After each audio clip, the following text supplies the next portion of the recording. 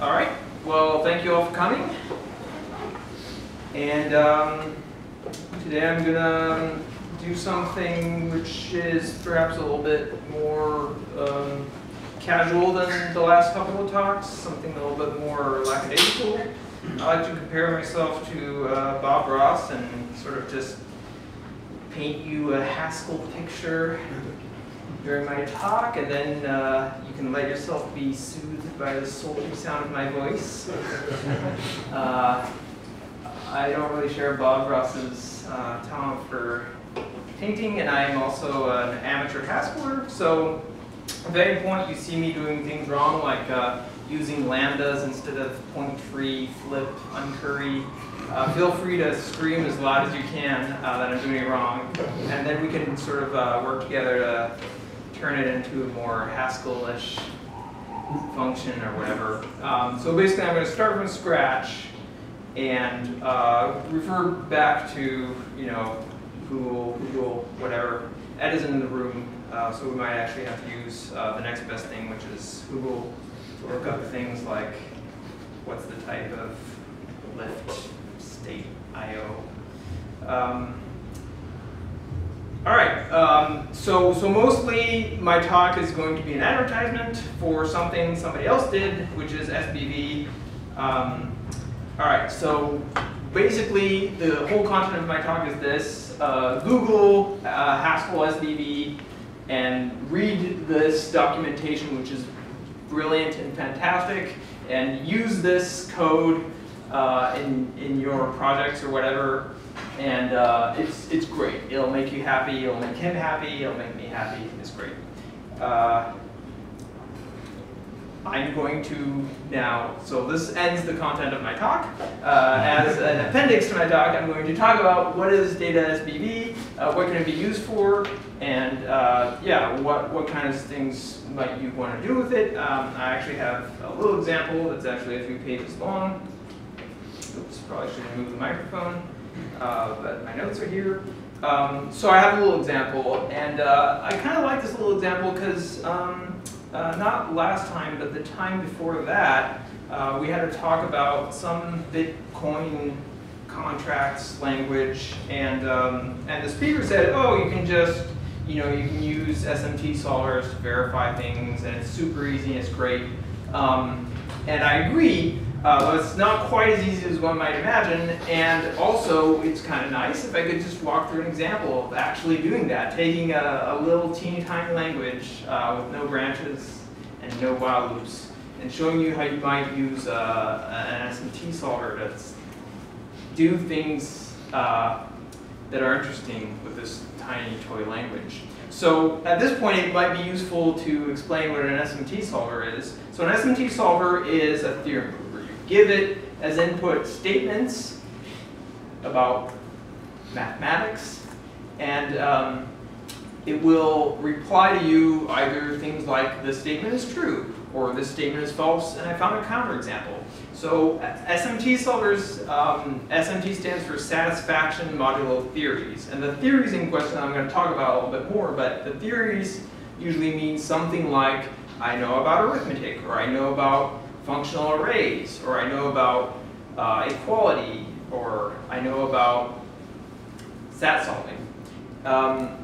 Anyway, the satisfiability means it's very good at finding models of things. So it's also a useful tool to build models, to find examples. And this is also a brilliant application that you can see a lot of. So these SMT solvers have really hit their stride in the last decade, I'd say, and have become this really viable way of doing programming and certifying things in the programming world. So that's what I do. I work at Draper Labs. My name is Cody Roux. Pretend I said that at the beginning of the talk. I do software verification, so you take in a program and you try and prove things about it. Typically, this is a hard problem. For various reasons, but it turns out that we're getting pretty good at it in some cases, and I think this is a field that's become a little bit more salient because of, say, vulnerabilities, smart contracts. There's lots of reasons why you might want to verify your code. And B, we've gotten better at it because SMT solvers have gotten so good. So how do you use an SMT solver? Well, you just use SBV. SBV was developed by a very clever guy called Levent Urquhart, whose name you can see right here, and also here. I actually don't know how to pronounce it. I'm going to hope that I didn't butcher it too much. He used to work at Galois Inc., which is a place where they do Haskell and is very good. Now he works at Intel, which is a company I'm not sure if you've heard of. And apparently, he can still do a little bit of Haskell there. All right, so I'm actually, this is a great page, and I could just essentially read this page and it'd be a great talk, but I'm actually going to try and do my own stuff. Top line is cut off. I'm sorry. Yeah, I mean, everything with the top line is fine, just, yeah. Yeah, okay. That's it, clear. Control L. I'm going to do something a little bit horrible, which is my workflow. Feel free to boo at me if you like. So I'm going to write code here, and then in the window to the right here, I'm going to open a shell and start GHCI, and then I'm going to load.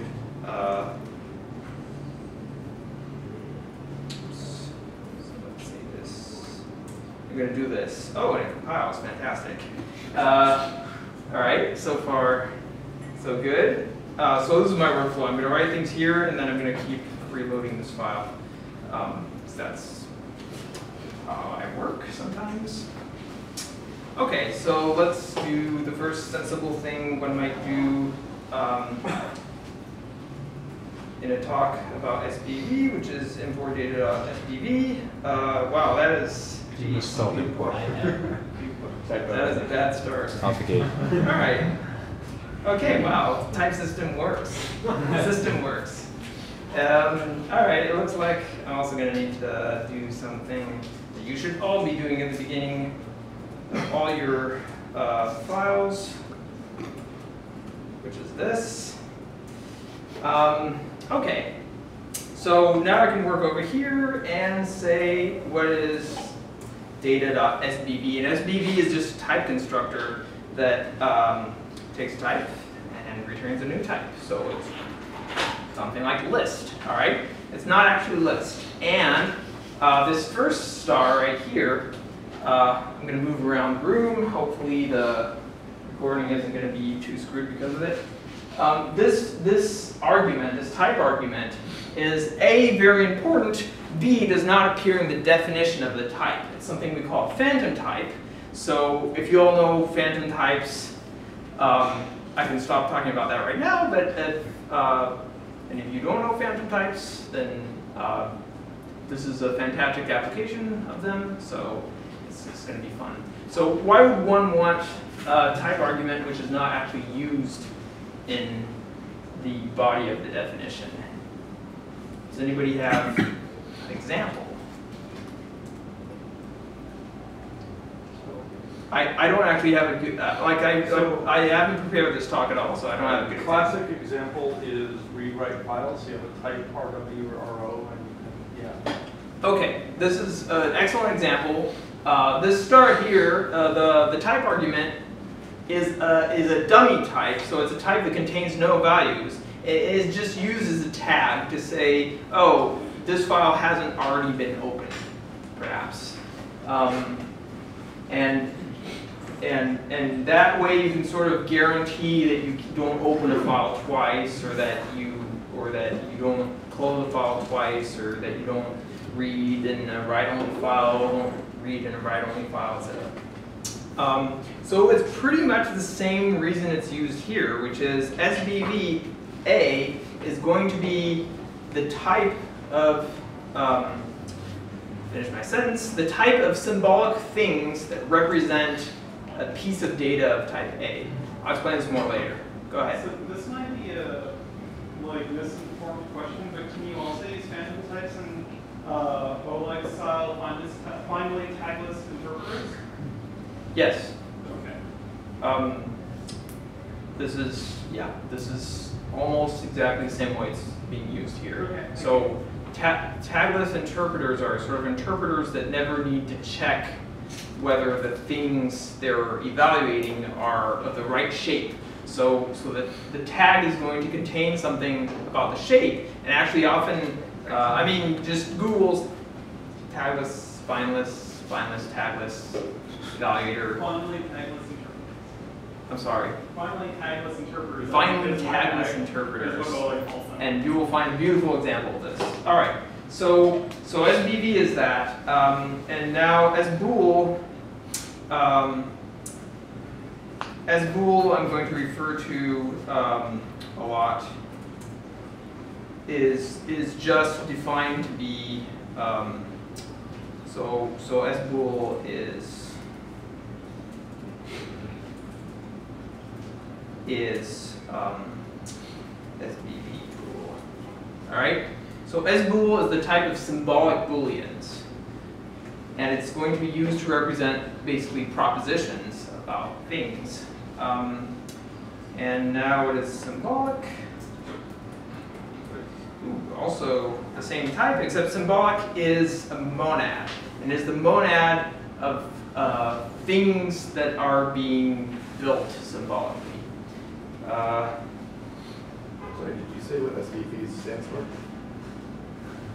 I think it just stands for symbolic bit vectors, but it actually appears nowhere in the man page what SBV stands for, which is kind of unfortunate. There is a real emphasis on bit vectors in this library, but there's also other things, so I feel like you might as well treat it as just like a KCD, like it's KCD, exactly. All right, so how do you build members of SBV bool? Well, first of all, you can just embed them. I'm sorry. Equals. Wow, I'm choking here a little bit.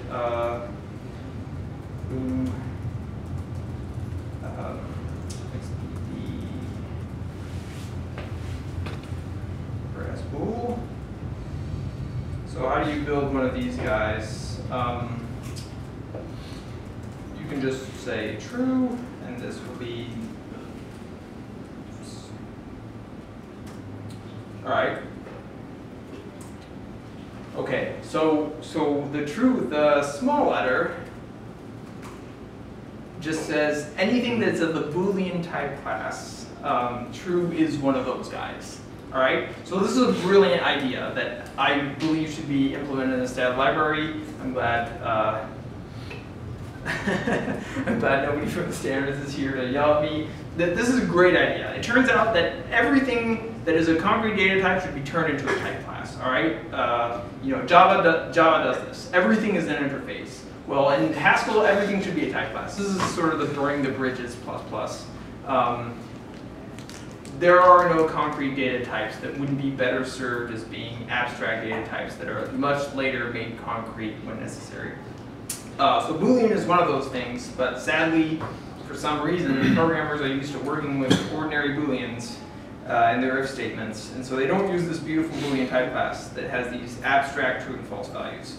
Now, SBool turns out to be one of these abstract Booleans, and so you want to do everything you do on Booleans on these abstract Booleans, but because the Haskell library is terribly designed, only concrete Booleans are implemented. So if you look at the type of and, well, sadly it uses concrete Booleans, but ooh, if you look at this much sexier triple and, it takes any abstract Boolean and ands them. Now, Haskell did this right in the type of numbers, right? Because it says, oh yeah, I'm sorry. Oh yeah, if you want to add two things, they just need to be nums, all right? Some abstract number type that we're allowed to add together.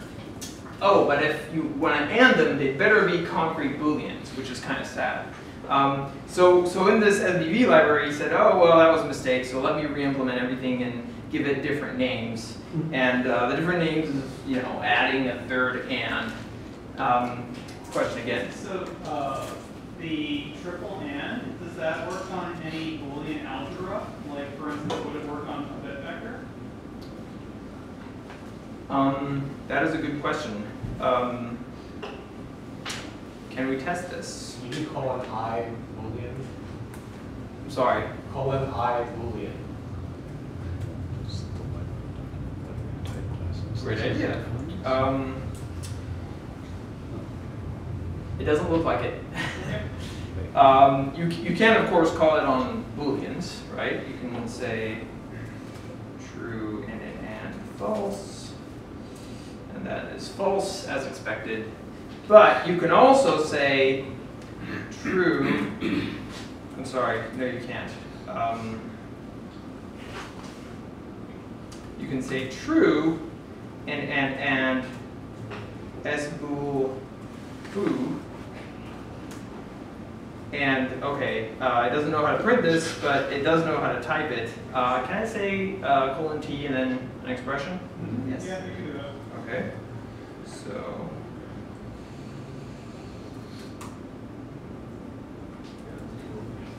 I guess I Parens can't. around the expression.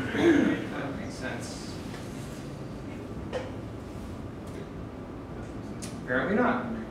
You have a symbolic S-bool with an arrow. Oh. Oh yes, of course. I'm sorry. Okay, this is my bad.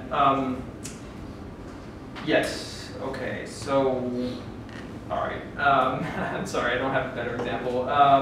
So I need to be a little bit more clever here, which is. You do true, triple and foo. Like No, you cannot.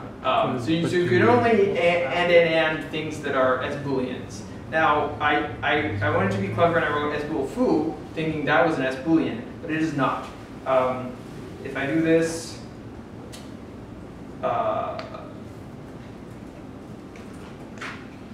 this will fail with the same error message. All right, great. This is a very didactic talk. Because this is actually its type. Okay, so this works. And now, if I do bar, I say do be foo, you know, foo, and then return true and then be foo, this is going to work. All right.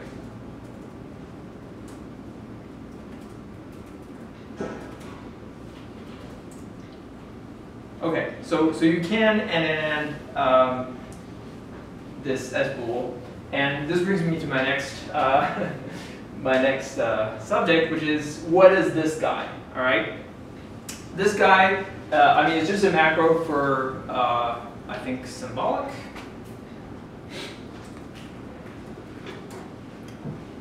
Yes, it's just a macro for symbolic foo. All right. It's just called sbool because you want to make its type a little bit more precise. Basically, symbolic just takes any string and turns it into an SBV. So I can't point that far. It turns it into an SBV value. All right, but wrapped with this monad symbolic. So what does the monad symbolic do? Well, it bookkeeps symbolic values. In particular, it generates fresh names and it keeps track of which symbolic names correspond to which symbolic expressions.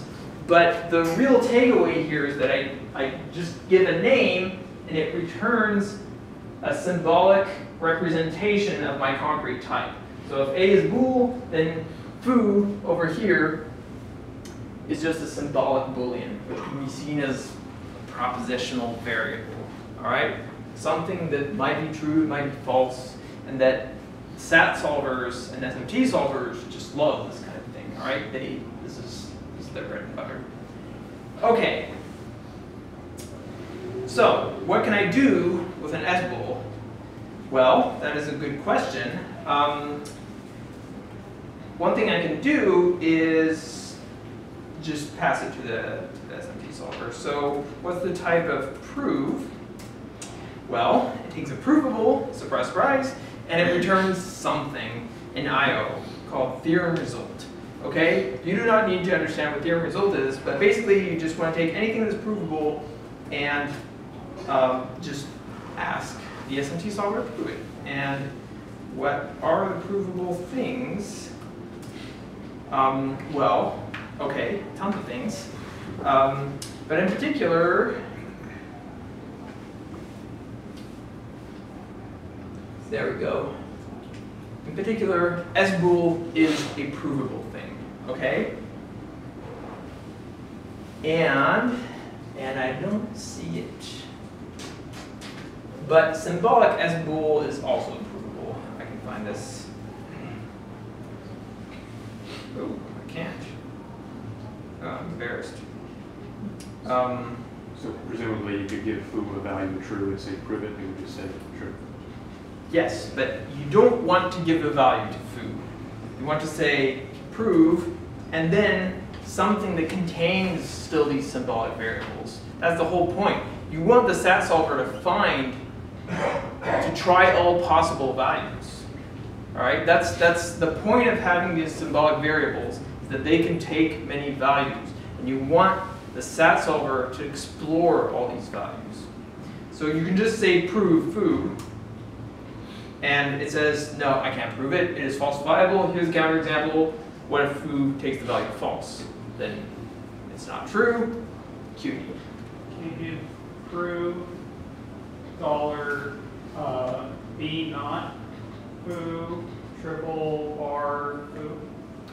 Okay. That's 5 minutes. I'm going to interpret that as a logician and ask, can you prove the excluded middle? Is that what you're asking? Yes, that's what I'm asking. Fantastic. It should be able to. Excellent question. All right, let's turn bar into something called excluded middle. Because I like long names. I program in Java. All right, so do the foo gets foo, and then return foo or B not. I think that's what it was when we typed I forward. Okay. that's okay. Is it not? No. I thought it was B not, but that might be like the lifted version of it. Yeah, that looks great. Oh, this is really unfortunate. I was gonna type very delicately. Okay.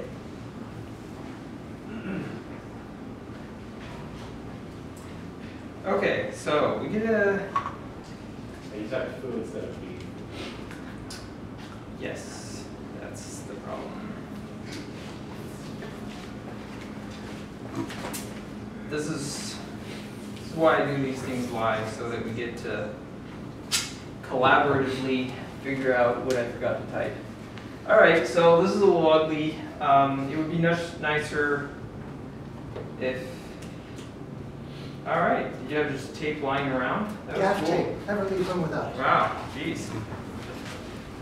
I feel very unMacGyvery. All right, so there's a nicer way to write this, I'm sure, and let's come up with it in a second, because it's the kind of thing I like. All right, but so this worked. So let's see what the type is. Excluded middle. Okay, it's symbolic as rule. Now prove excluded middle. QED, fantastic. So positive answer to your question. Now let's see if I can satisfy it. I I can also satisfy it. If you replace foo by false, then the result is true. All right, this is what SMT solvers do, right? They try to satisfy it, and if they can't satisfy it, then they say unsat. And so how prove works is actually sat fmap, not excluded middle. Okay, this is literally what prove is doing. It's trying to satisfy the negation of what I asked it to prove. Okay, and it can't. It says unsat, and that's exactly what it means to prove something. All right, this is the kind of mental gymnastics you have to do when you're trying to do automatic proving, which is essentially try and look for counterexamples. And when you're tired, you say, "Ah, it's probably true," which is what we do with testing, right? Why does prove return an IO result rather than just a real result? I'll let you take a guess at the answer, and then I'll tell you if you were right. So that you can work with it nicely at the console. That is a pretty good guess, though nicely and IO rarely belong in the same sentence. Is colon Z3?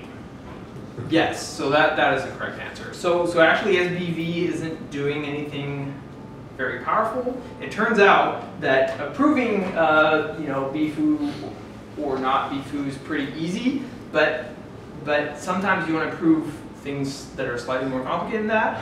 And for that, there are tools that have been developed over decades, and those tools are very sophisticated and very powerful, and there are several tools available. So there's a unified format called SMT-lib, which asks questions that look a lot like this, and I'm actually going to show you a little bit later what is actually sent to this external tool. And this is a completely external tool to SBV and to Haskell.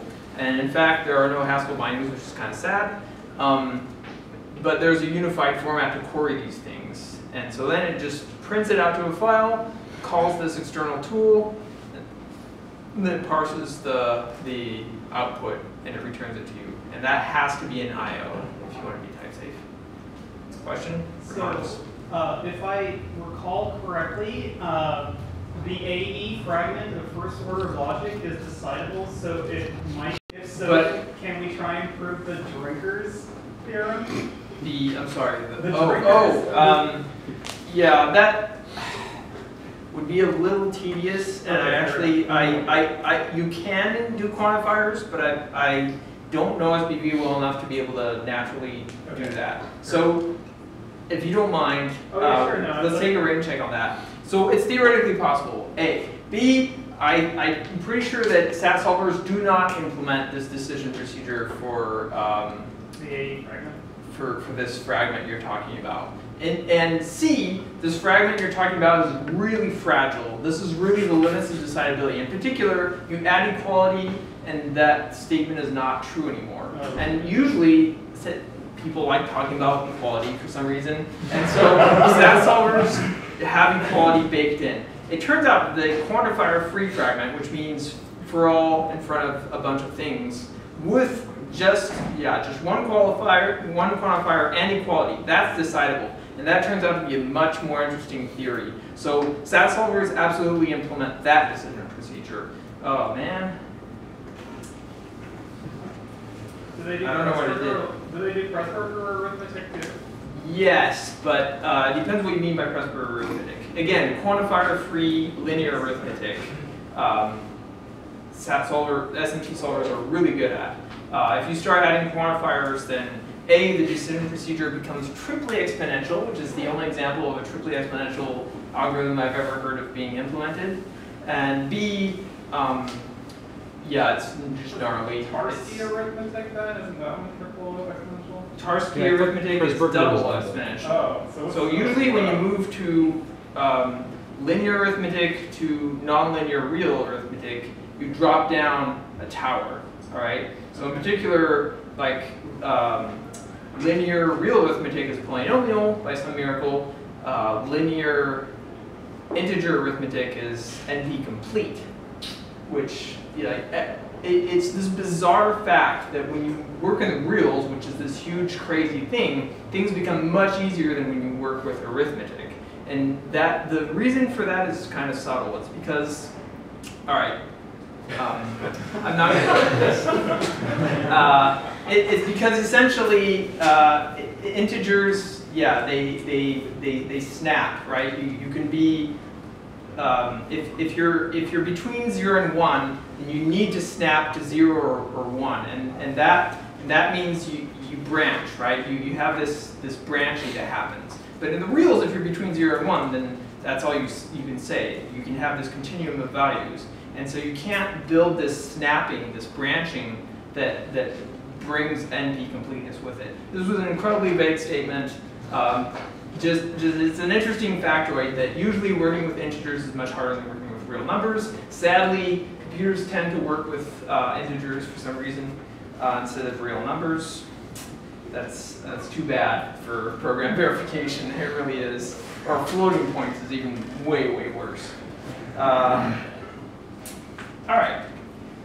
So I'm still on page 1 in the middle of the page of my elaborate talk, and the screen is switching in and out, which is kind of unfortunate. I'm not sure what to do about this. Maybe just stand here holding the thing down, I'm not sure. All right.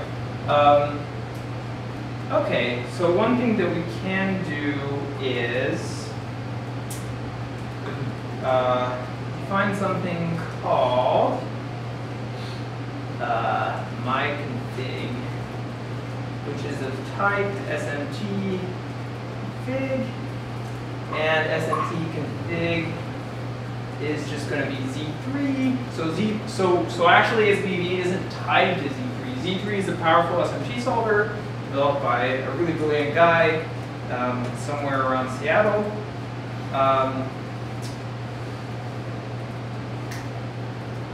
That's not true. Several really brilliant guys and girls somewhere around Seattle, mostly 2 guys.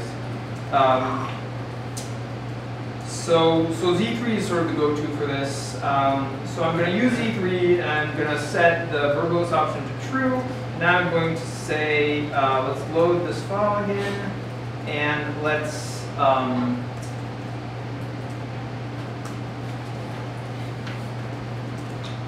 let's prove with my config, and then excluded middle, and see what happens there. All right, so it still says QED, but now there's all this junk. And all this junk is basically exactly what is being sent to Z3. So it's calling Z3 with these options. This is fantastic. Like, everybody should write libraries like SBV. It's telling exactly how it called Z3. It's telling you exactly what it sent to Z3. So there's an open parentheses up there because the guys that designed this language really, really like Lisp, as you can see pretty clearly. This is easy to parse because the point is no one should ever have to write things like this. And it does exactly what you might have guessed that it does, which is define S1 to be not S0, define S2 to be or S0, S1, and then say not S2, and then call sat. All right? I said earlier that to prove something, you try and satisfy the negation, and if it's unsat, then it's good. And somewhere in here, there's an option that says print QED instead of print unsatisfiable, which is just cosmetic, but it's kind of nice to see QED instead of unsat. It's much more sympathetic. All right, but it's clear exactly what's happening here, right? It's just a very straightforward translation of what this guy was. Okay. Can we do versus law then? Because it might be more interesting to see what the Z3 output is. Versus law is it P even P even P even P? Yeah. I mean, it's not going to be more interesting, but we can do it if you want. It's also true in classical logic. I also have to say implication is flies. Yeah, okay, it's got a nice little notation. So I'm sorry, so now as bool bar equals as bool bar and bar.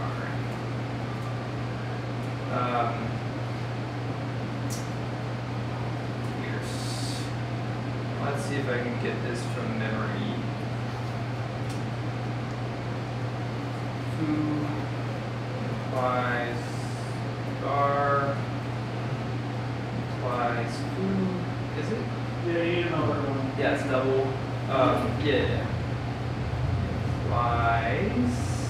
Probably want to be foo, be Yes.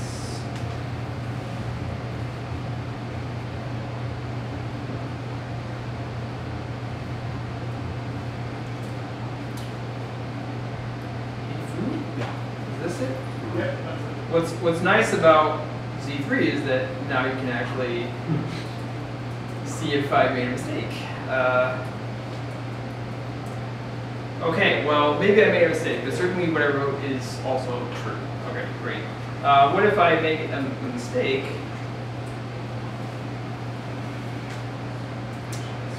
That's true too. Nope, it is not. Oh. If you take foo equals true and bar equals false, that's what's great about stat solvers, right? Is that it shows you all your stupid mistakes, which I do plenty of. All right, I have a teeny tiny additional example before we move to the serious stuff. Let's see. We might take a break after my teeny tiny example before the serious stuff, and then we'll go with the serious stuff until you guys go tired and or bored or both, and then we'll call it a day and just sort of just promise me that you'll look at this library. All right, so. All right, so something. All right, let's do both.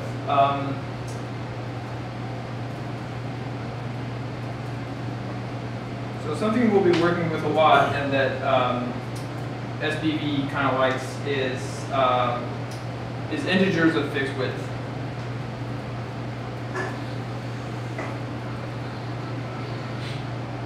All right, let's take 3. Now let's return a symbolic, and oops. Normally I should be able to tab, and I'll just add. Oh, and this is actually going to show off another feature, which I adore. All right, so the dot equals equals is this.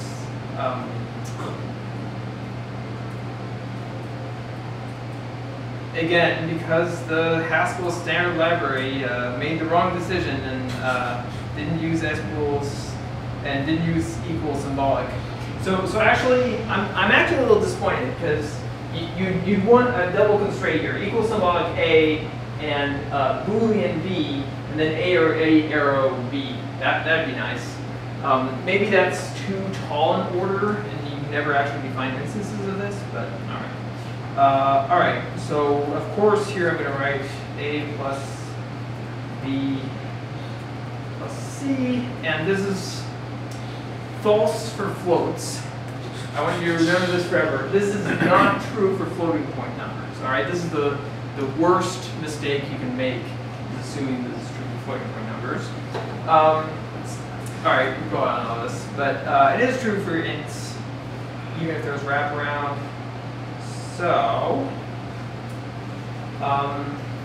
yeah, let's try and prove it. And is this going to work or not? Votes? Well, it might Vote that it's not going to work. I'm sorry. Vote that it's going to type check. All right. On the fence. Vote that it's not going to type check. Okay, so I'm going to count that. Yes, type check. Yes, it is going to type check. Why? That's not at all obvious because this is a function. Like, how many times proof is essentially, do something like printing, right? It certainly has to print it somehow because it's going to send it to a SAT solver. So certainly you can't print functions, right? So how could you possibly prove functions? Full coverage on input. I'm sorry. Full coverage on input, like it'll just generate all of the all the numbers between 0 bits and 8 bits. Okay. Do you have any idea how many there are of these three guys? And 8. To the 8 times cube. Cube. All right. So really, I don't have it. Oh my god! You're the first one to ask this question. You can just do Python. Python. Yeah, just use Python. No. Chapter 12, very concentrated. Yeah, you want 2 to 24. Let's see. 2 had 2 4. 3, 2 to the 8. All right. And this, can I cube this? Nope. Come on. Cube. 4 million. All right. So this is the number of possibilities, right? Okay. Okay. So I'm going to prove my expression. All right. Do you think that it's enumerating this many things? No. Just gotta find one bad one. Maybe. I mean, maybe for SN8, but yeah, you're right. I think it's up to like 64, which I saw on the bits. Yeah. So this number is huge. It is not. Okay. So what is it doing? How is it taking a function and magically creating something that C3 can understand? You were with us at lunch, so you probably know, but maybe you don't want to spoil the surprise. Go. Constructing symbolic objects.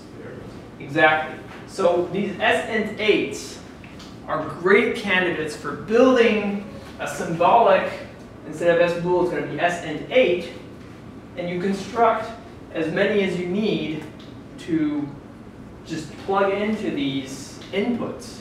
And so it's actually just passing inputs to my expression. So normally, when you try and test a function, you pass concrete inputs, and then you just tested it on one possibility. Here there's,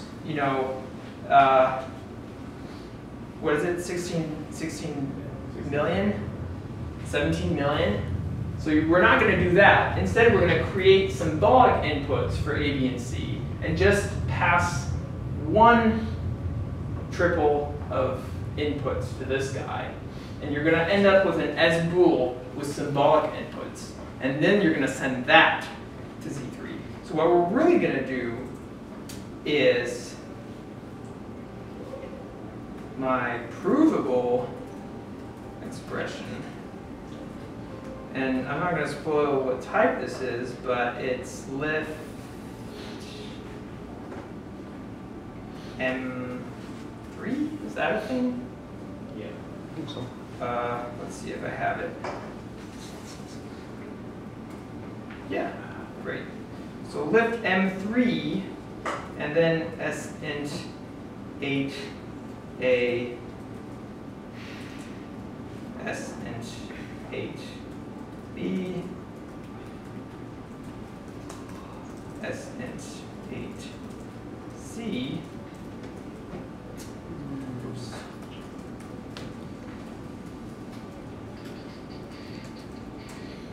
Okie dokie, that did not work. Of course not. My expression. That might work. It does. Great. And then prove my provable expression. Great. It knows how to do that too. So this prove my expression does exactly what I wrote here. It says lift m, however many arguments there are, and apply them. All right? So more formally, I wonder if I can find it here. Provable. Class provable. Let's see where the instances are. Yes, this is the magic instance. Let's not highlight this. Let's highlight this. All right. The magical instance says if P is provable, then arrows from SBV A to P are provable. Okay? And of course, how do you implement that instance? Ooh, I love this. You don't get this in OCaml or even Java. Like finding the sources of things is a nightmare. All right, well, this is a little uglier than I'd hoped for, but essentially, it's exactly what we said, which is use for all, which is a way of creating a symbolic variable that's going to be universally quantified. Create a symbolic variable, and then pass it into this function as argument. And then you end up with something with one fewer arguments, and then you can just pass that to Z3 and ask it to prove it. All right? Okay. Now let's build a better... You're not going to show us the type of that? Out of curiosity, do you have a show instance for whatever that is? I'm sorry. So these two questions use the word that, and I don't know what that refers to. Your provable expression. Oh yeah, I'm sorry.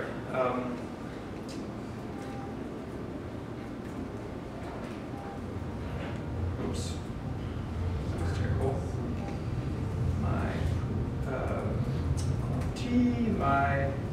Oh, come on, really? My provable expression. Symbolic as bool, which shouldn't come as a complete surprise. But can you show the value itself, or do you just not have a show for it? Oh, anything inside the monad, unfortunately, Okay. I can't show. What I can do is prove it verbosely, which is prove with my config and my provable expression, or do you want my expression? Which one? My expression. My expression. All right. Yeah, this is not super illuminating, except,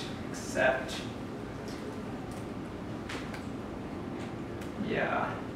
Okay, let's do both actually. So okay, so no big surprise here. Just do VV add.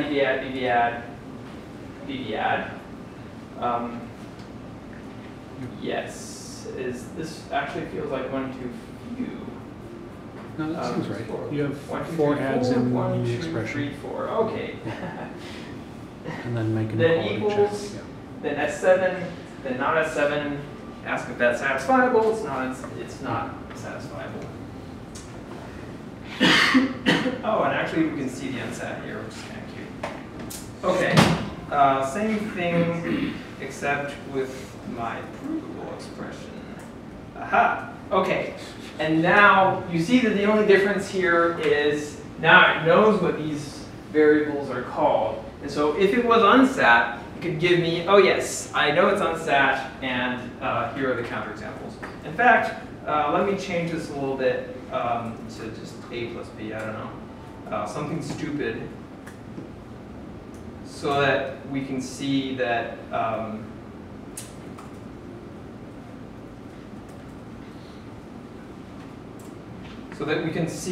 oh yeah, it doesn't really know what names to generate here, so it just says S0, S1, S2, I don't know.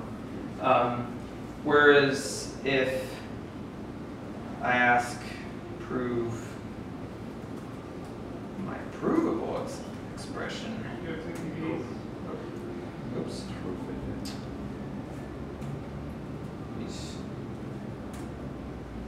It remembers that A, B, and C were the names of the things I gave it, which is kind of nice.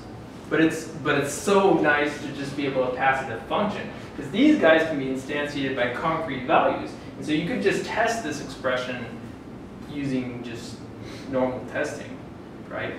So this function is kind of nicer to have than this stupid provable expression where I have to create these S8s and I have to do the lift M3, and that's just exhausting. All right, let's change this back. My other expression. Let's. All right, let's do something that.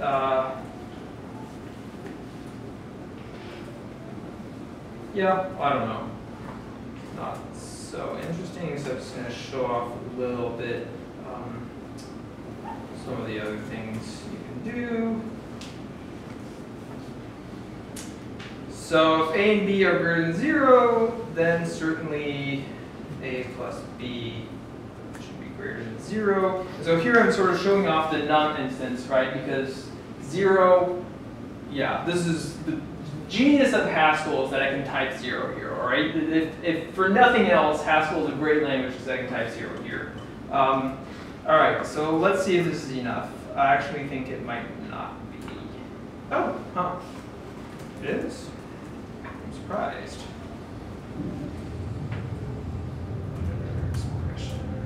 All right, so, wow, okay, so can I prove this? Okay, I can't prove it. Okay, so actually I have to give a type here. So SBV is smart, but it's not that smart. Oh, that's sad. Wow, this is not fun.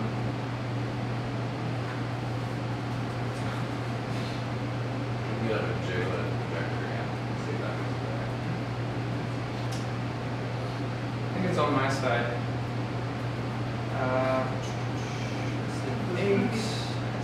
8. Come on.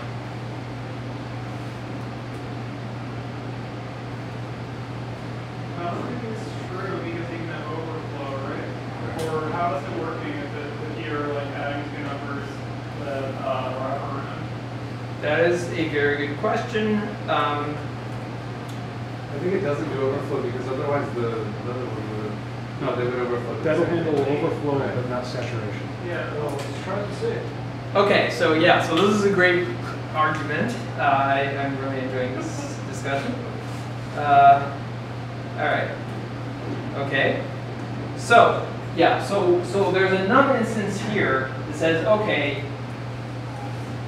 A can only be compared to something that is of the same type as A, and 0 is an instance of all the things that implement num. S and 8 is of course something that implements num, because otherwise why bother?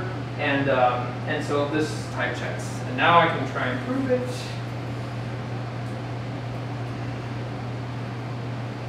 Prove my other expression, and as predicted by some, yes, it is actually false because of wraparound.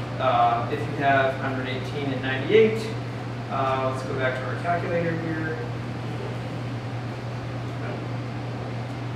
What was it, 118?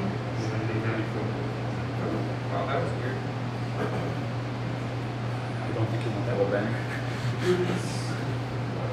94, was it? No, that can't be right. They're signed. They're Yeah, signed. yeah, that's signed. Oh yes, they're signed. They're signed. For a system. Okay, so they are signed That's the only- ints. If they were unsigned ints, I probably would get a different error message. Do I? Are there unsigned? It's still falsifiable with Yeah, unsigned you're just ints. gonna get a different example with bigger numbers. 128 and 128.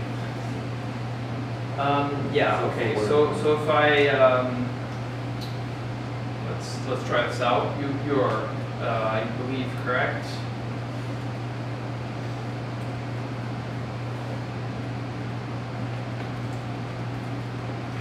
Let's see if this works. The S words? Uh-oh. No instance for board symbolic. Yeah, Oh board yeah. symbolic. Uh,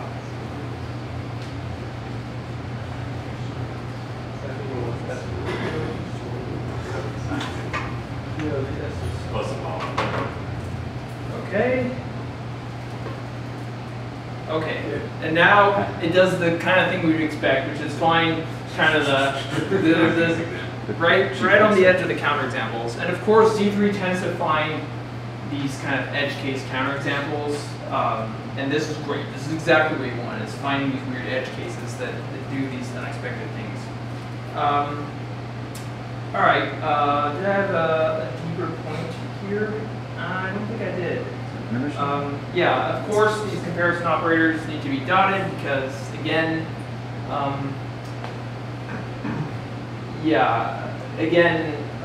Haskell did the wrong thing and made things too specific. Everybody complained that Haskell's types are much too specific.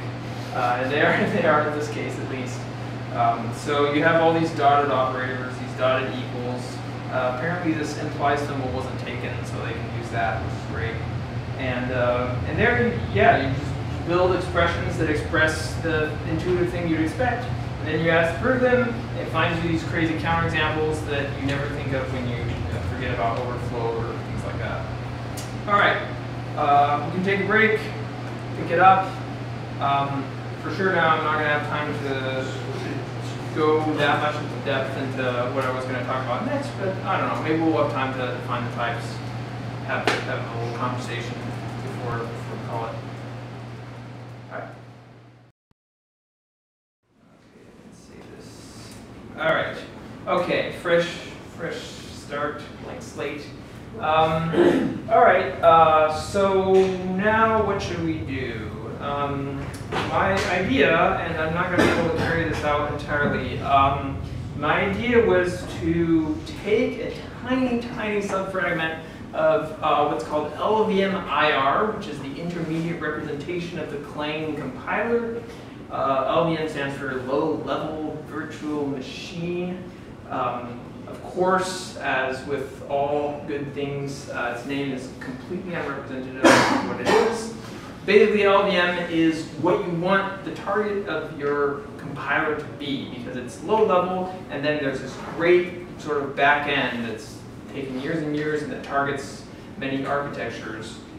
So actually, Haskell has an LVM back end, as some of you I'm sure know. And so it's a useful language, it's a low level language, and it sure is something you might want to prove things about. And in fact, I saw a beautiful talk by a person whose name escapes me right now, and I kind of hate myself. He kind of hates me too, because he wants me to advertise. Who does exactly what I'm about to do, or something a little bit more sophisticated, which is take fragments of LVM without branches, without loops, and build SMT formulas with them, and then compare them to, say, other fragments. And then maybe prove that these two fragments are equivalent somehow, or prove that they don't violate certain assertions. So what this person did, and again, I wish I remember her name. Is this Suresh? Yes. Well, all right. So maybe you can give more information, and somebody else will remember some more things until we come up with his name. Anyway, this guy verified LVM, what they call people optimizations, which is just, you know, essentially pattern match a few LVM instructions and then change them. Typically, I don't know, if you shift right and then shift left by the same amount, that's a bad example, but all right, if you shift left and shift right, under certain conditions, that's just not, right? So you want to optimize those into not, or if you add and subtract, again, under certain conditions, that's not. So LVM has a billion of those that it applies ad nauseum, literally, well, not literally, but as much as possible until a fixed point is reached. And it needs to pass these guards, which are really important, otherwise we're unsound. So you might want to verify these. So this person implemented a language that does exactly this. It verifies that the preconditions, if the preconditions are satisfied, then this code transformation is valid. And it also verifies that, yeah, if the precondition is valid LVM code, so it doesn't have undefined behavior, I can see there are many undefined behaviors in LVM, then the transform code also doesn't have undefined behavior, which is extremely important. You don't want to transform into code that has undefined behavior. You had a question? Santosh Nagarakate. Santosh, and I'm sorry, I'm going to have you repeat his last name. Nagarakate? Nagarakate. Nagarakate. Okay. Brilliant guy, beautiful tool.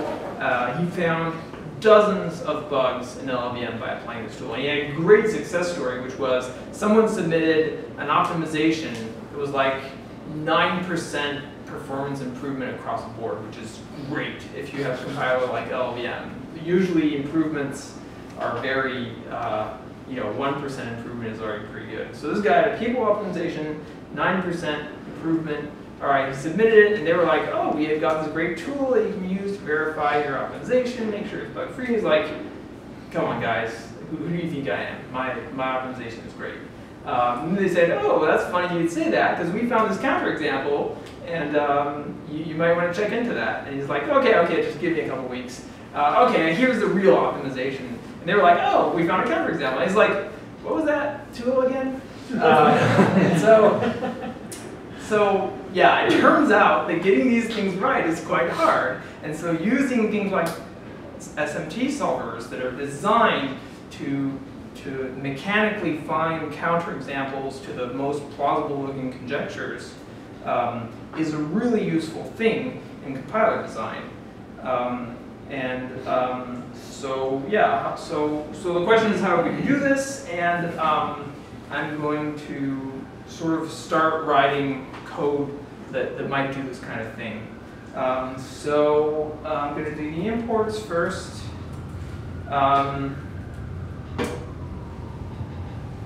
Yeah.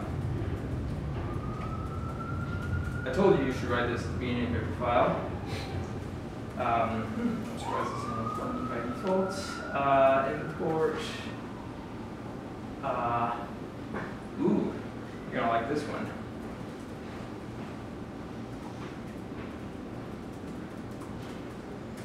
So, I assume you're all familiar with monad transformers. All right. I said saying that as jokes. Monad transformers are a nightmare to me. I have to relearn them every time. This is actually familiar nightmare.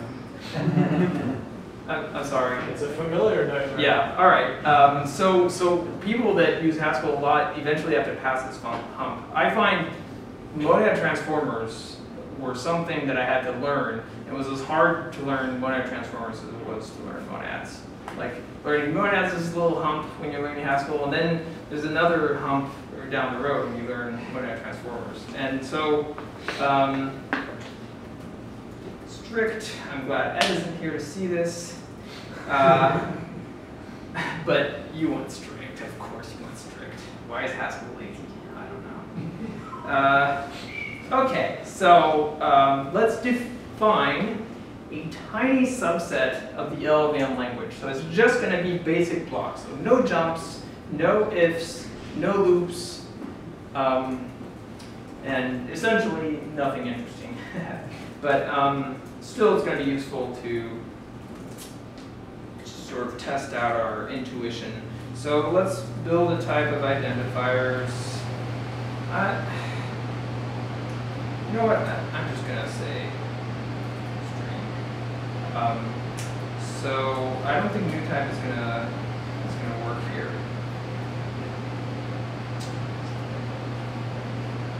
You need to render that constructor. All right. Is this going to work? That's yeah. Okay, so I had new types and constructors everywhere. So now I'm going to make mistakes because I'm going to depart from my notes. I can assure you, if you're actually writing code that's going to run anywhere, you want new type. But if you're just talking to an audience, then having constructors everywhere is a nightmare. However, do I even need labels? Nah, I don't need labels. I'm not going to get to the part where labels are useful. I actually had two parts to this talk where I had just basic blocks without jumps, and then I started having jumps where you needed labels to know where to jump, and how to encode that into an SMT formula is actually an interesting problem. And I suggest you think about this problem, but for now, we're just going to sidestep it. But now you have labels that are strings and identifiers that are strings, and you start getting them mixed up, and it's horrible. So the cost to pay for that is somehow having to add this constructor around everything. Sometimes you use single letter constructors, which are an abomination, but you don't want to type it out each time.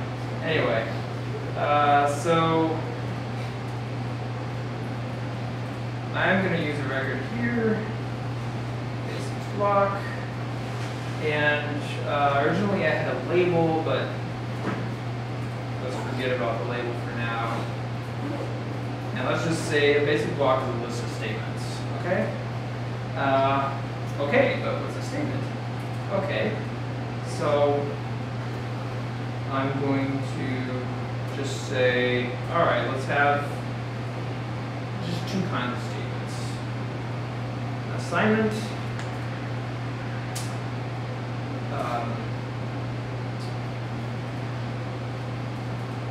So assign. All right.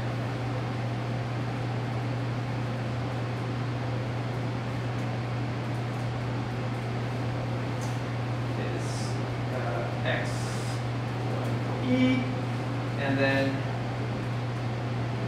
assert.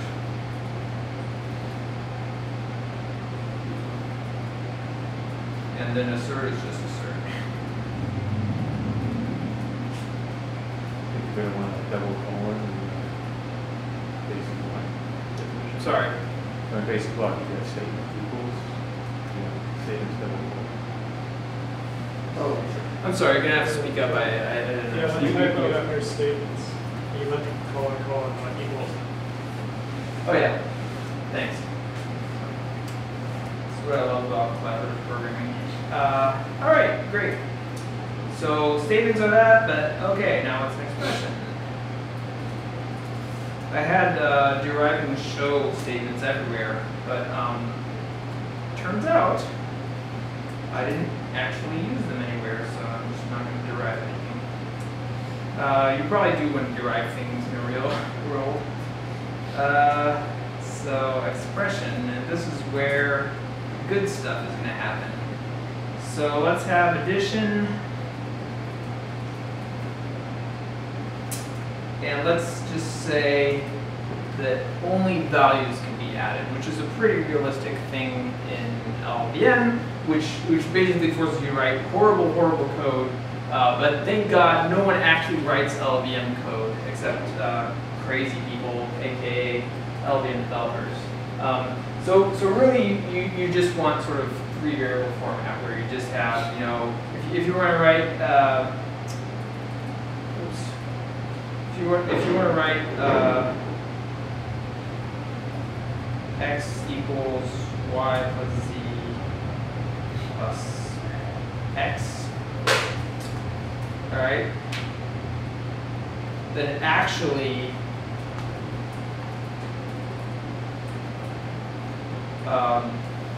you're going to have to write x0, sorry, x0 equals y plus z, and then x1 equals x0 plus x. And so the two features you want here is sort of SSA, so no variable appears on the left-hand side more than once, and also nothing more interesting than a variable in these operands. I see people nodding, that makes me very happy, but good question. A value, in my case, is going to be a variable or a constant, and I'm going to define that in a second. So what else? Let's have shift L value, and then here's something concrete, and then so Z3 doesn't know how to do shift L's with variables here, and most programming languages also don't, which is kind of convenient. And surprise, surprise, Z3's semantics for all these operations happen to be exactly what the C standard is. I wonder why. Shift R, value 8, and what else do I have? Oh, I decided that maybe comparing things might be nice, which, I don't know, we don't really care about it now, but originally I had branches and jumps, and it was great, and so actually being able to compare was kind of useful. And then neg value, because if you have less than or equal, and neg, then you have greater than or equal, and then if only we had conjunction, we had equals, which I hear some people use in programming as well. All right, but what are values? Also here, I don't know if I'm going to use it later, but I decided that assigning x to y was also something I wanted to allow. All right, and to do this, certainly you need to be able to turn values into expressions.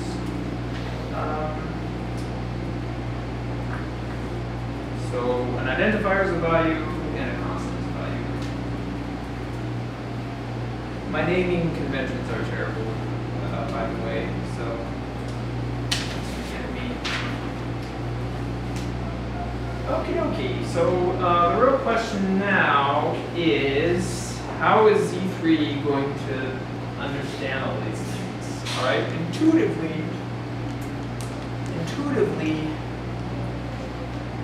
well, what does an LLVM program look like? It's just a sequence of assignments and assertions, which sure feels like something you should be able to turn into formulas pretty easily. The real problem is figuring out what to translate these variables as. All right, so that's the whole problem. So once we figure this out, we'll be set pretty much. Everything else is sort of going to write itself. So suggestions, comments, questions. How should I interpret these identifiers in Z3? Derive generic, derive symbolic. Yeah, that'd be great. That would be great. You can't do that. So how would you do it? My task here is turn a basic block into a formula. So you need something somehow, and so does anybody know what you need and how would you build it? You need like a state machine, some sort of graph type thing. Yeah. So we are going to essentially build a machine that evaluates these basic blocks and turns them into values. So how do you implement a machine? A function. Yeah. I'm sorry. A function that evaluates, like, But what are the inputs to that function? statements or basic blocks, lists of statements. Yes, that is one of the inputs. What's the other input? And now I've got my answer that I've been trying to coax out of you completely artificially. Environments. Okay? Environments, what are they? They're just maps from variables to values of variables. Okay? So this is, I don't know, this is something kind of beautiful in programming language theories. I highly recommend that you do something like this and then you just write an evaluator for these guys. And doing this in Haskell is just a very beautiful exercise in understanding how programming languages work. So you want an environment. So I call them contexts here.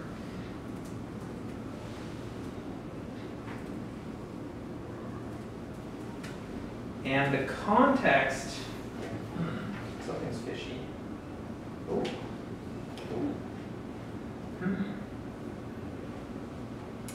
Yeah, okay, so I forgot to import a bunch of things. I thought so. So import. So I guess I'm going to use something called lookup at some point. Import. SPV. I think I have to hide something here. Oh, I don't need to hide it anymore. It has something called label in it, which I hid. I don't need it anymore because I'm not going to get labels. And what's the last thing I'm going to import?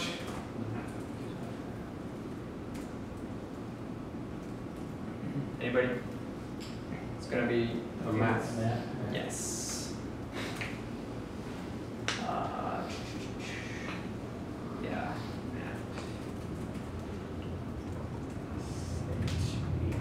So the context here that we're going to evaluate in is a symbolic context. And so for that, we want all our variables to be represented by symbolic ints. All right? And so this map is going to be in identifier to symbolic ints. So we need data.map. All right. You have a comparison, but you need symbolic booleans too. If I have comparisons, oh no, because why not? So the argument to the comparison are integers. Yes. Actually, you can store the output of the comparison. And can you?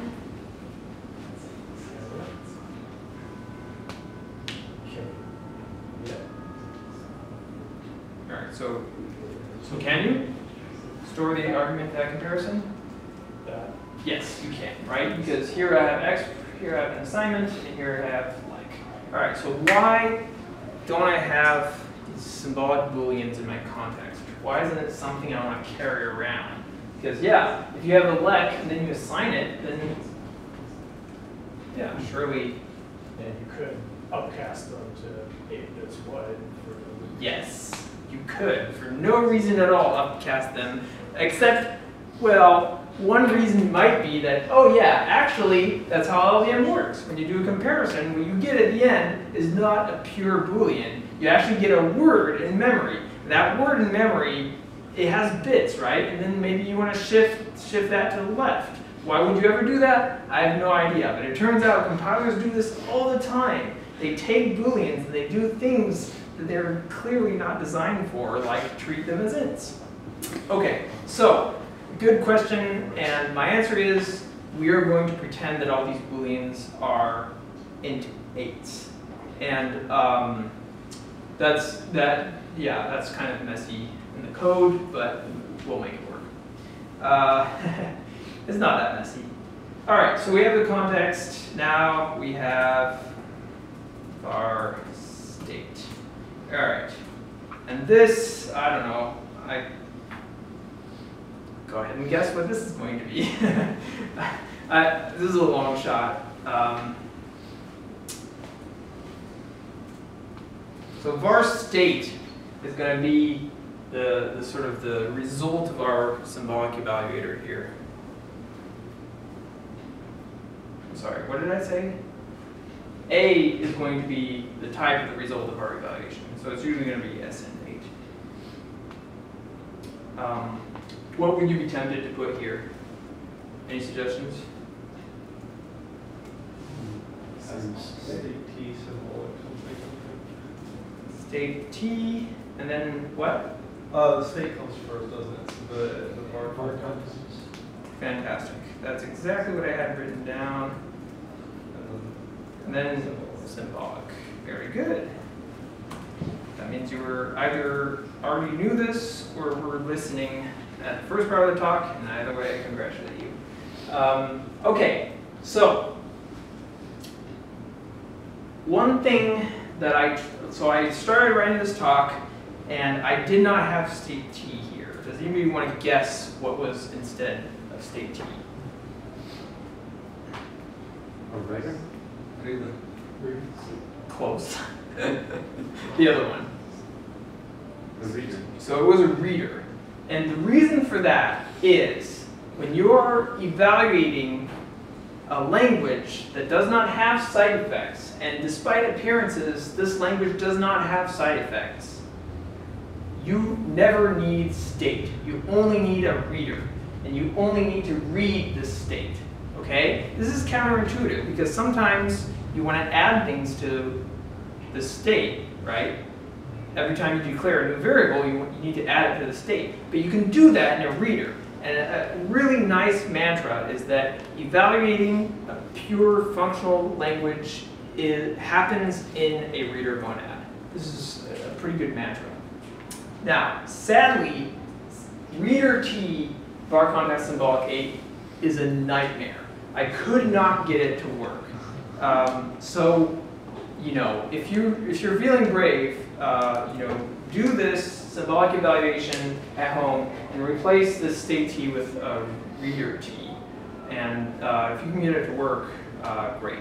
I don't feel too guilty though, because I do know the state T starts becoming important if you have jumps. And in my talk, eventually I had jumps. So I thought I was going to be super clever and start with a reader and then change it to state when I needed, which was already a stupid idea to start with. But even with the pure sort of basic block evaluation, I couldn't get reader T to work. And it's really the T that screws with you.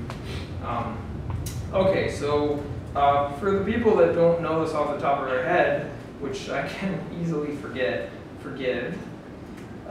state T SMA is actually sort of S arrow MAS.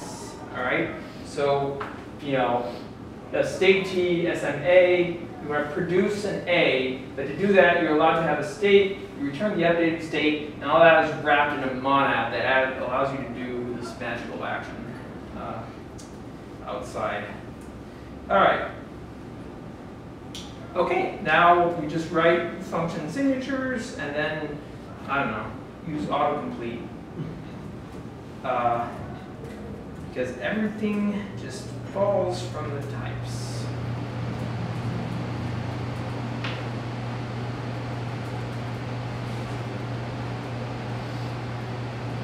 Okay, so this is the type of what we want to build. Okay. So this formula is going to represent essentially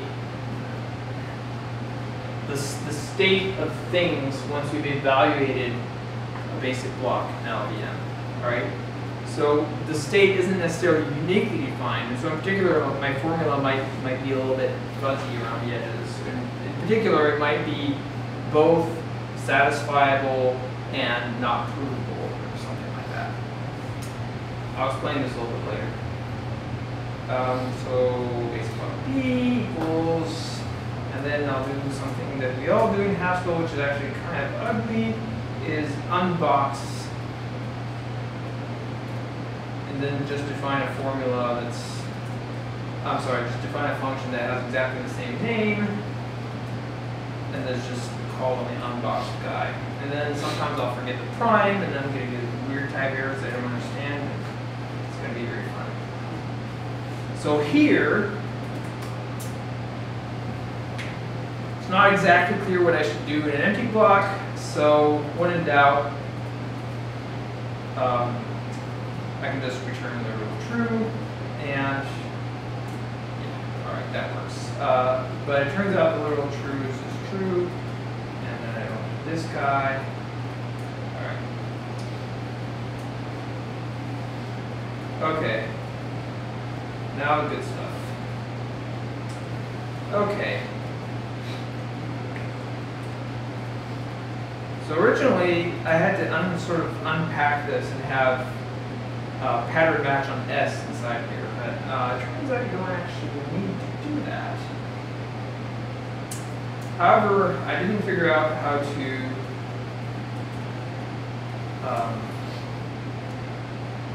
how to avoid a do block here. Now the point-free aficionados are going to grow here. You feel free to grow.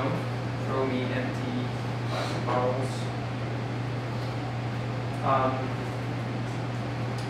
All right, so we're just going to take the formula that comes from S.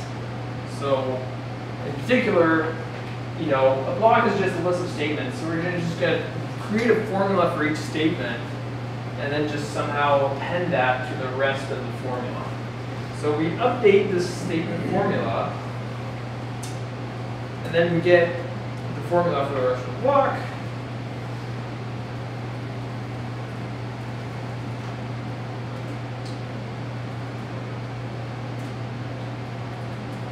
And this is where I usually forget the prime, and then I don't understand when things go wrong. And then so here, there's a legitimate thing you might wonder is, like, how do I combine these two formulas? All right, and when I wrote this a long time ago, I had something more clever here. I had a precondition, all right? So the block formula associated with the basic block, it took as input another formula, which was the precondition. And then essentially, what this formula returned was precondition implies postcondition, all right? So it was the weakest, the strongest postcondition. You might have heard weakest precondition somewhere in your life, and it's definitely something you should look into. But basically, it's a very natural thing to sort of take a formula and a block of code and figure out what the strongest formula that is true after you execute that block of code, assuming the precondition is, all right? Or vice versa, you take a block of code and a formula that is supposed to hold afterwards, and you figure out what the weakest precondition that has to hold before for the formula to hold afterwards is, right? We're not going to do this. We're going to do something much simpler, which is just take the formula associated statement here, take the formula associated to the rest of the statements here, and we're just going to AND them. So here, yeah, just this form.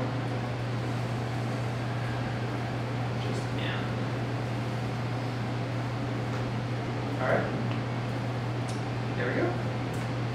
Oh, of course not. Oh yeah. But of course I haven't said what statement formula is. So that needs to take a statement and return our state.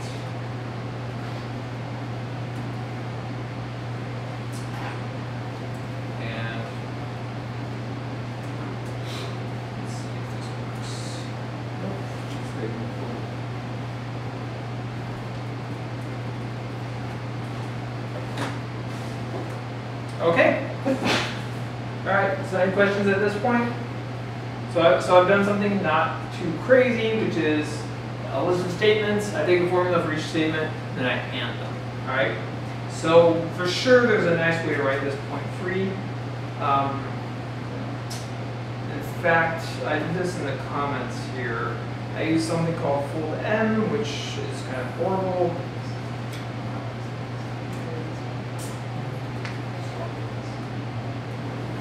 Which is like, all right, how do you know, yeah, monad M foldable T, all right, forget about it.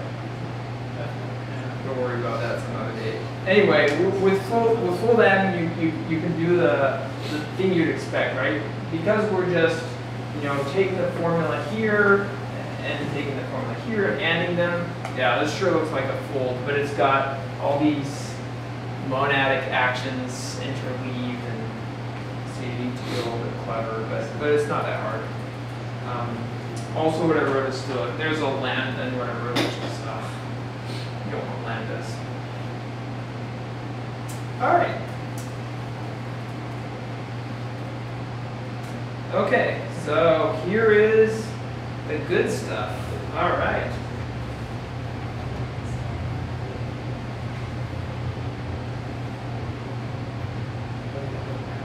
Yeah, all right. All right, so what do I do here? So kind of what formula does this correspond to? It's an assignment, and assignments use a certain kind of connective, which sure looks like kind of formula.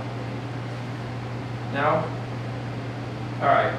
So the formula I want here is I equals E. All right. So this is not very hard, except. Well.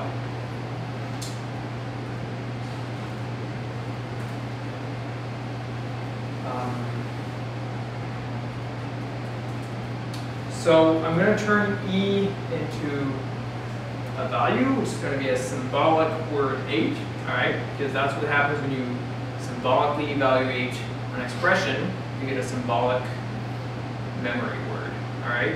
If I was doing something more realistic and I had memory, then things would be a little bit more complicated, but ultimately, yeah, this is actually a pretty nice representation. It's just a symbolic set of bits. All right, this is kind of what happens in compilers when you evaluate expressions. Okay, so you get E, and then you want to return somehow ival equals eval. So now you have to kind of say, well, ival gets something.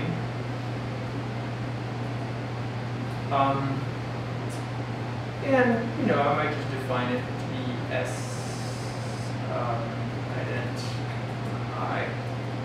Alright, and then S ident I would be of type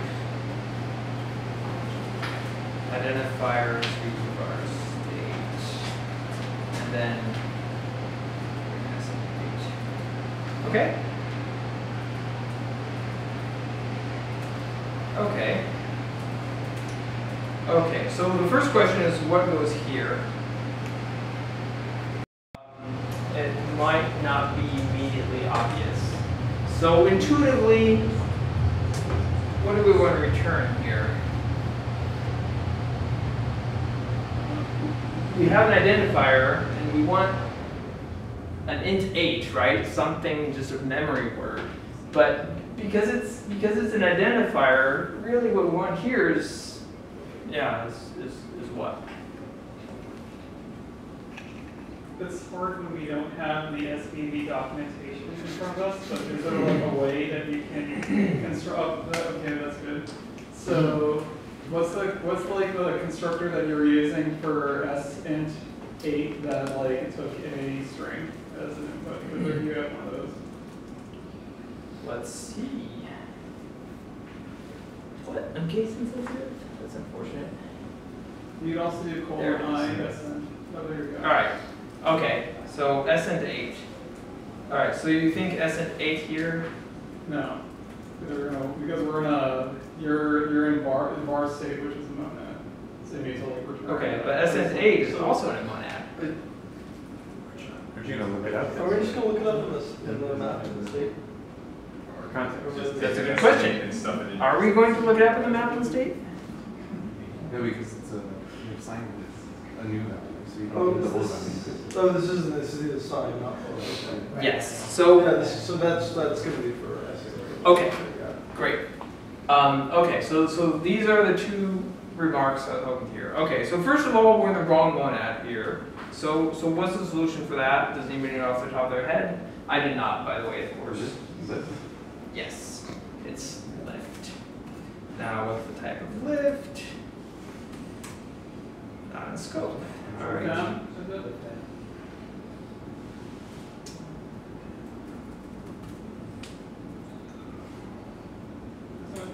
It's not looked at. No. But then what's the function? So lift is this kind of naughty thing that that puts you into monad transformer territory. So what is lift m? Lift yeah, okay. So lift m has a different type, and it's the wrong type. So you really want lift here. And this works, great. Okay, so we've done the right thing. But you said, oh, but maybe we just want to read it from the environment because that's what you want to do with variables, right?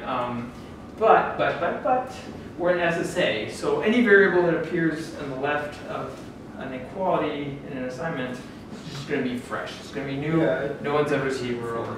So it's completely new. All right. So am I done here? Is the real question.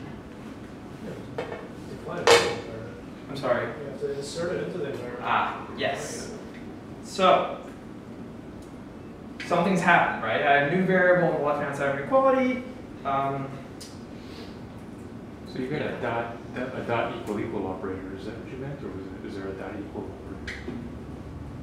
Sorry. I mean, we're trying to encode oh. Yeah. Is that what you meant? You had originally written I equals E. Yeah. So equals in the mathematical sense, but of course, programmers yeah, don't like equals in a mathematical sense. So they're reassured by this equals equals, but yeah, equals equals in Haskell is something operational. So yeah, so it's dot equals equals, but it's morally what I want to say is I is equal to E mathematically. That's what I want to express. Mathematicians just write equal. Programmers know better. Okay, so now I need to insert it, and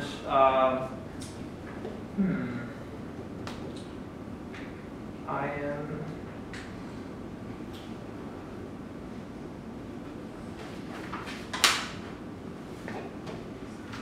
All right. Yeah. So.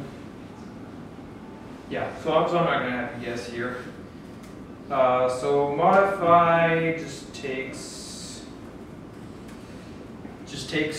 the transformation on the state and it applies it in the state monad. All right. So now we want to modify the state just by applying something. I'm just going to call that something insert, and it's going to be I, and then what's the value I want to insert, what's I val, I just defined it up there. So now I just need to write the insert function. For some reason I don't see it in my notes, but I'm sure we can figure this out together. You get it from David up. Yeah, it's just the method insert. Oh yeah, okay. I for some reason I thought I'd wrap that. Okay, so insert already does exist. Okay, fantastic. Except, oh wow, this is gonna, yes, it is gonna work. It's gonna work because I don't have a wrapper on string, though I guess there's a new feature where if you have wrappers around types using new type, you can inherit all their type class instances. How do you do that? Generalize new type deriving. Okay, just generalize new type deriving. It just rolls off the tongue, doesn't it? All right. So okay. So I've inserted I, and I've returned equals equals. Okay. So now all that's left is to write this, and we will not really have time to do this, will we? That is a little sad. I was really looking forward to doing this. So I could do it. It's actually pretty straightforward. It is just, yeah. Okay. I'm gonna do this. Why don't you write it out and then just discuss it like after it's like all there? Just like put it out there and then we yeah. All right, that's reasonable. I've sort of departed from my. I've sort of departed. I've made some changes already, which is kind of unfortunate. So it might not work out of the box.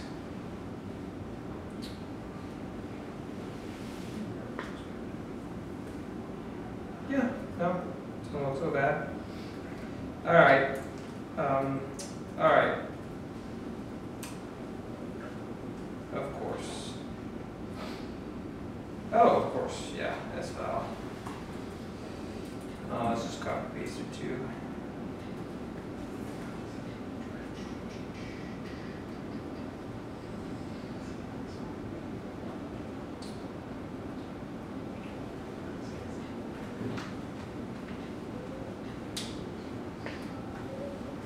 Yep. Okay, so I do need to change this one a little bit. So ID now is directly a string. Oh wait. This is all fine. No, this is good. This looks good. Good, good, good. Good, great. So this show is superfluous. All right. Fantastic. Okay. No, I don't want to say that. All right, so the only thing I kind of wanted to mention here. Okay, so here's where you look up in the state, and yeah, you just look things up. A reader is sufficient here. Here I do an insert, but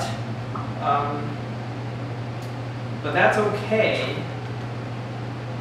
because you're allowed to do inserts on reader monads. You just need to say with reader compute this other value, and there you modify your context and you can call monadic action with that. So this is possible. Now if it's reader transformer, things become more complicated, and I didn't have the energy or the time to work it out. but definitely a reader mnemonic could work here. Okay, so here's the lookups happen. I just fail on nothings because, at least in theory, I should never hit a variable that I haven't inserted in my environment. That's sort of invariant I want to preserve. Now, it's true that a basic block can refer to variables that aren't defined anywhere, right? This is allowed, and you can just insert them beforehand, just by convenience into your context. Okay, so what else? Yeah, so these are just the lifted operations, right? This is just plus lifted to var state, right? This is the applicative syntax. Now, I'm a little unhappy about this because plus is infix, and I'm forced to write it in the prefix notation if I'm going to use these nice little applicative decorators. So, Dan, do you know a way to write this infixly? Right, there's no... People have invented syntax, but I don't think it's implemented. Yeah, all right. Yeah, I don't really know what the syntax would be. It'd probably be kind of... Anyway, so it's plus, but we write a prefix, and we just write this $sign and this plus sign, and if I had 3 arguments, then I just write another one of these bracket times, you know, sval v3. And when you're writing evaluators, you're gonna see this kind of code a lot. So you see I use it on this line, I use it on this line, I use it on this line, and all these lines look a lot alike. And yeah, this from enum is where I turn an int. Sorry, what? From enum. Oh yes, shift L. Okay, shift L is defined in SBV, but it takes an int. So somehow I need to turn an int A into an int, and of course there's a cast that is from enum. And in shift L, yeah, it's defined in SBV, and it's defined in SBV to be exactly the thing that's defined in Z3, because Z3 has all the normal things you want to do on bit vectors, because Z3 is designed for exactly this kind of work, exactly type checking, you know, C-evaluated code. So shift L, shift R are really straightforward, right? And then this LEQ that came up earlier, we said, oh yeah, it's a Boolean, but actually we sort of want it to be an int 8 because, you know, in a real programming language, that's sort of what it would be. And so it turns out that there's a function called oneIf, which is one if and only if a certain S bool is true. And great, that's exactly what we want.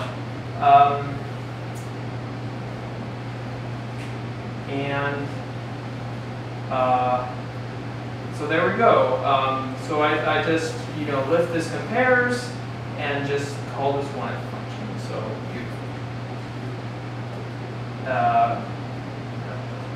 same for negation. I mean, same but a little bit different for negation.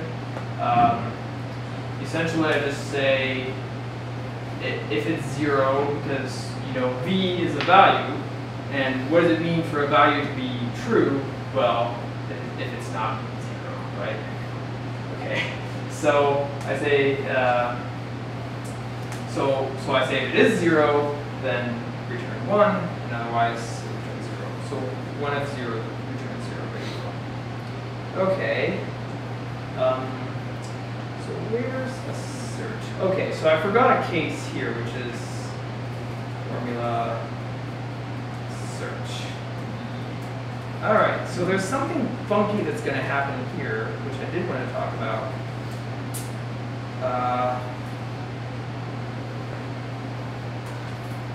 I left myself a helpful little comment here. So you just take the e value and you say, oh, is it equal to 0? But that's the opposite of what the assert says, right? It's an assertion is saying it's true, right? Tell me that it's true, please. I beg you. So it's not 0. All right, I think the to be known here is superfluous. Let's see if this works. Yes. Okay.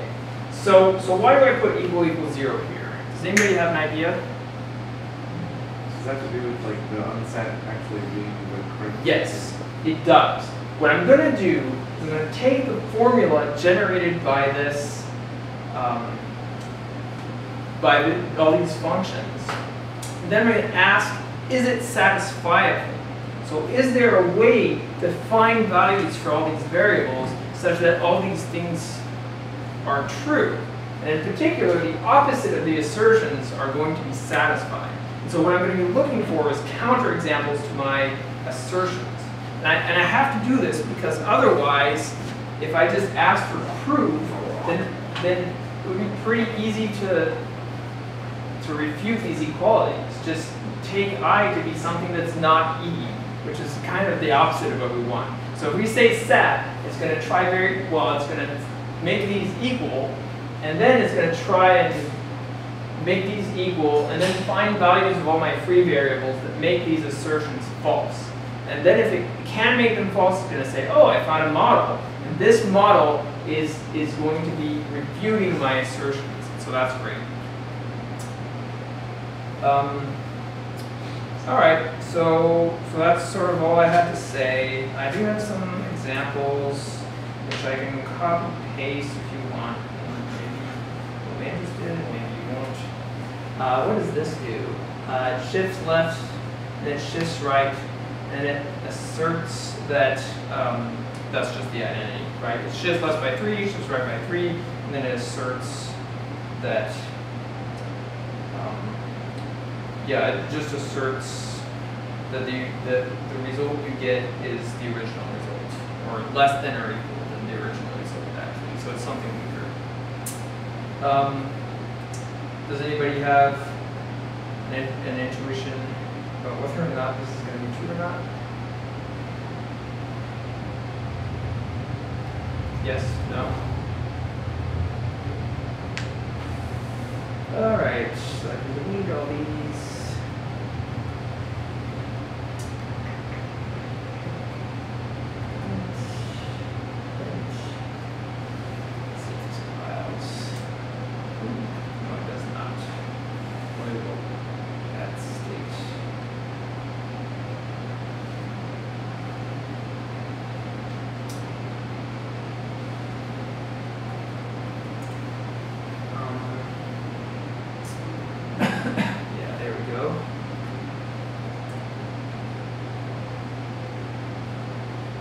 All right, so add state just creates fresh variables, right? If my block refers to variables that we're defining outside, we want to add those to the context. Come on, really? Oh, you have a label. Yeah, labels and post labels.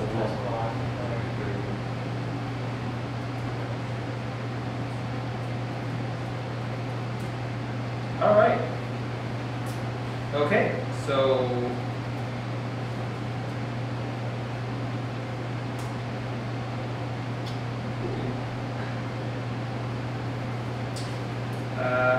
maybe I have a comment. Oh yeah, of course. All right, I'm an idiot. Sorry. So it's sat eval state t because of course. Because of course you need to evaluate the state, and then just start with the empty state, which is the usual way you run things. Oh, okay, and this is satisfiable, which means my assertion can be made false. And how do you do that? Well, you say x is minus 64, and then you shift that left by 3, and shift it right by 3, and then somehow some bits at the top got sliced off. Of course, a negative number is going to have that true? So, I will trust you in Z3 to have done the right thing. Well, SMT was a sign, right? Yeah. Yes. So when you shift numbers over to the left, one that's in the first position is probably something.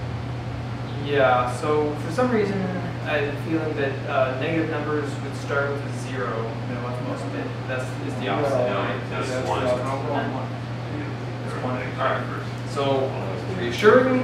So essentially anything negative is gonna be unsat. Here it's minus 64. Do not question like the decisions that he makes when he tries to find satisfying assignments. It is extremely impenetrable. It can change from run to run, which is horrible. And so that it doesn't happen too often, but it does happen. And man, if you change the order of anything, anywhere in your code, including the names of variables, these magic constants like -64 can change. So, all right, but at least it gives you counterexamples. All right, that's all I have to say. Sorry I ran a little bit over. And thank you so much for listening and engaging.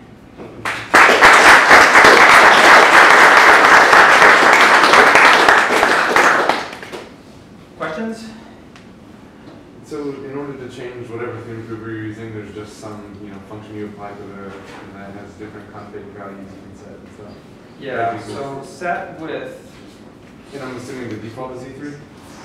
Yeah, the default is Z3. Z3 has a really good, so SMT config is which stat software am I using, which, verbosity options, which, what are my defaults for variables, so the universal, yeah. But Z3 has a really good rep. It's fast, it's well maintained, it's used by a lot of people, it's a good default. Any other questions? I have a question. Yeah. So you went through this effort to remember which variables you made up for which names. Yeah. And I was wondering if the SBV or the symbolic monad already did that. That's a good does question. It remember, like, if you use the same name twice, does that mean the same variable, or does it make up two variables? It makes up two variables. Okay. Yeah, it's very common to reuse the same string when you're calling this create me a variable. And in that case, the semantics you sort of want is give me two different guys. Okay. Now, somewhere in the hidden depths of the state monad that is the symbolic, probably you could dig that variable up if you really tried. I looked for a minute, I couldn't find it, so I actually think this is the more reasonable approach. Yeah. To treat symbolic as this black box that you don't ever want to open. Good question. All right. Any other questions? You can come talk to me. I mean, I'll be here for a little bit. Thank you again.